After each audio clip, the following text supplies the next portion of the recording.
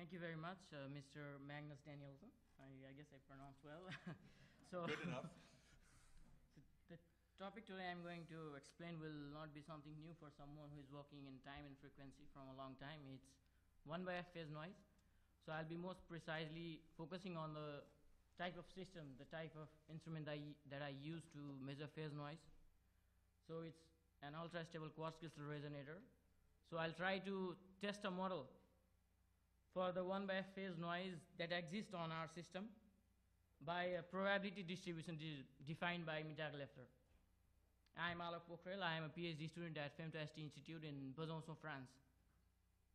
Beginning with my work, I'll give a brief history on flicker noise, and I'll present my device where I measure which I measure phase noise, and I'll mention the phase noise measuring bench that we use in our lab, and then I'll give information on power law intermittency and how this thing exists and is given a distribution, has a distribution given by Mittag-Leffler. And then I'll finally explain my experimental results, observation, and I'll conclude by giving some perspectives. So it was Johnson who accidentally found flicker noise on vacuum tubes, and after a decade it was found on granular graphites by Christensen and followed in thin films by Bernamont. And the most remarkable thing in terms of length of measurement was first of all observed by Calanoids, where to his surprise he measured flicker noise on operational amplifier. For 3 weeks of phase noise measurement on op-amps, what he found out was there was no low frequency cutoff. He went till the frequency 10 to the power minus 6 on Fourier domain, like you can see here, but all he found out was the slope of 1/f. So I'll not be going much more on the historical part of observations on phase noise, but I'll be more precisely focusing on the recent work so far done on phase noise. I'll try to highlight some of the work. So the main objective of this slide is to show that, to resemble that 1/f noise is not only observed in resonators, for example quartz resonators or sapphire resonators, but also on other scientific domains. So for the recent development of observation of 1/f noise was on van der Waals materials in 2017. So the top half explains the observation part of 1/f noise on electronic device or on other scientific domains, but the bottom part resembles the prediction of 1/f noise, because so far there is no an actual prediction for where this 1/f noise comes from. So I'll not be focusing on all of the parts and all of the observations so far done, but I'll be focusing on the recent prediction given by Mihaela and Ott, where she found that her device has 1/f noise she found on her carbon soot resistor. So this 1/f noise comes from as she says, her observation says that this noise comes from electron-phonon coupling. Well, these are all the scientific contributions that people do in the domain of research regarding 1/f noise, so I'll not be much more focused on this part, but I'll be much more focused on the modeling parts so far done in the past by a lot of researchers. So beginning with that, it was Schottky, Dupré, and Datta and al. who gave a model that the superposition of, starting from Schottky, the superposition of Lorentzian spectrum, power spectrum, has a fluctuation of frequency, and which can be generalized by the random relaxation time, which was proposed by Dupré. And on this formula, we can see that this formula has an activation energy at the exponential, which shows that this distribution, if there is an activation energy, then this activation energy should be equally distributed on the selected range of frequency interval. And then after that, it was Datta and al. who did a Taylor series expansion on the frequency within the activation energy for a given frequency interval. And what they found that they calculated the power spectral density for that activation energy and within that frequency interval. And what they found out was 1 by f noise with alpha nearly equal to 1 in the given frequency interval, as can be seen on this figure. But what they missed so far is that they calculated the activation energy for the given frequency interval, but they could not find what happens on the lower frequency intervals. So it was Niemann and al. In 2013, where he proposed a model that power law intermittency exists at low frequency. And also, in the same paper, he mentions that, contrary to Kalanoid's work, where he couldn't find lower cutoff frequency going below 2 × 10⁻⁻⁶ Hz, he says that there exists a lower cutoff frequency which might be equal to the inverse of the measurement time. So I'll not be focusing on the second part of his work, but I'll be more probably focusing on the first part, where he says that the power law intermittency exists at low frequencies. So beginning with the work, this is my device that I work with to measure phase noise. It's a quartz crystal resonator having resonant frequency at 5 MHz. So this resonator was fabricated by French Space Center in their recent project involving all the European partners. So they used the same mother crystal to fabricate almost 100+ resonators. So they used this well-known Tierson plano-convex model to fabricate their resonator. So our resonators are the part of their fabricated resonators. Lastly, so presenting my phase noise measurement bench, we measure phase noise on pair of resonators. So how do we do that? We provide equal amount of excitation power to both of our resonators kept on a bench.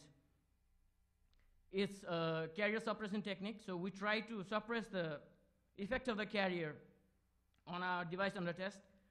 Finally, we cancel the carrier effect and we add the noise from both the resonators, from both the device under test. We amplify and we finally measure the values from a fast Fourier transform analyzer. So another important part of this bench is the calibration part, where we inject a known frequency inside a bandwidth of resonator, and then finally we calculate the value of correction factor using FFT analyzer, which value we add with the final results of the FFT analyzer measured phase noise. So this is the typical graph of phase noise measured by FFT analyzer, where we have single side power spectral density on the y-axis and offset frequency on x-axis. So here we can see our device also has a nice slope of 1 by f. So for this slope we have a value of lesion around 2 Hz. So when we have this value, we calculate the power spectral density of our device.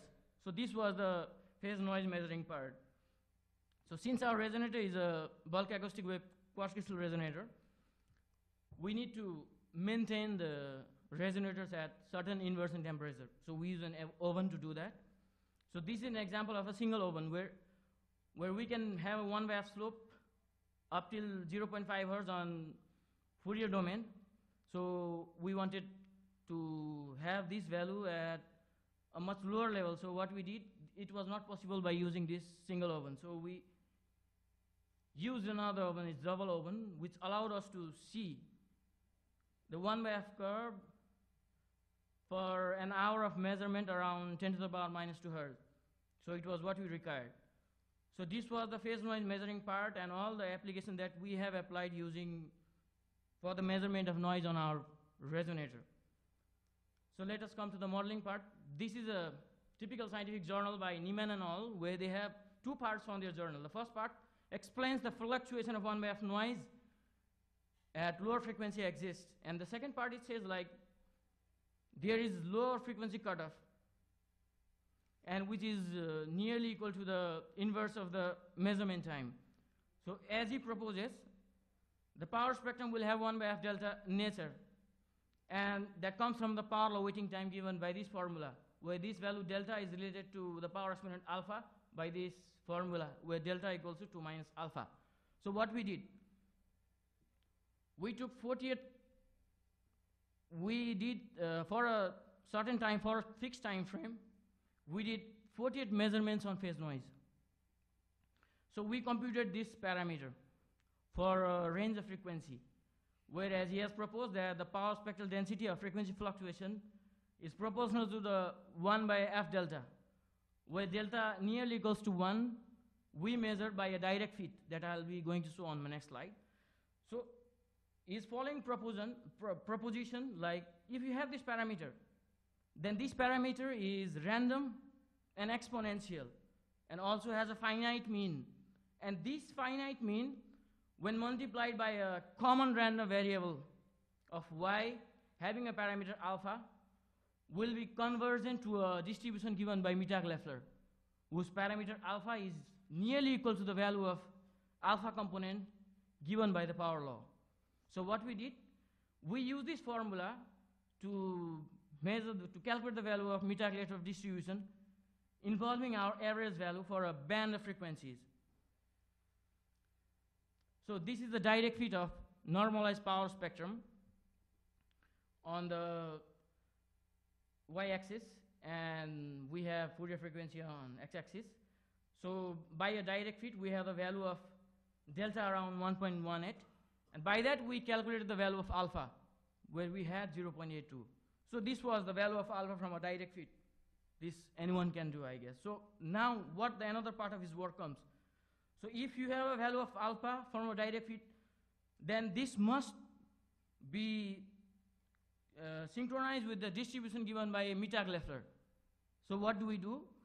We use this formula and we plotted a histogram that shows the normalized value of Mittag-Leffler distribution on y-axis with the average value of m using this formula. So we plotted different values of alpha with different values of Mittag-Leffler distribution for that alpha. So what we come to have is that our experimental value of alpha happens to be a best fit with the value of alpha equals to 0.82 by a distribution provided by Mittag-Leffler. So now we are done. We are with a good agreement with the value from direct fit and the value that we obtain from using the Mittag-Leffler distribution formula. So therefore, concluding my work, I would like to say that the histogram of normalized power spectrum well collided seems to follow the power distribution given by Mittag-Leffler as to same as the value of alpha given by a direct fit. And on quartz resonator, 9-man's model seems to support the phenomena of power law intermittency at low frequency. And also regarding a second part of work, where he has said that the lower cutoff frequency exists and which is proportional to the inverse of the measurement time, we are still on process to do that. So this might solve the problem of non-integrable nature of power spectral density, which has been talked from far long in domain of time and frequency. So by just doing 48 measurements, we can't say that we have validated 9-man's model regarding the lower power law intermittency at low frequencies.